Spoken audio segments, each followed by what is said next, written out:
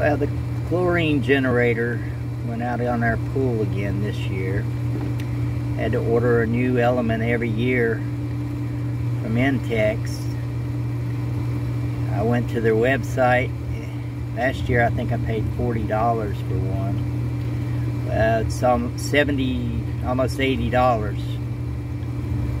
So I did a little research on do-it-yourself and came up with this using Alligator clips and a 12-volt power source supply that you use for a laptop or a printer.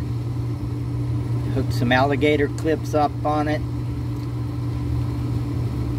Take the plug end off of it and hook it right to the terminals and plugged it in, and as you can see it's bubbling.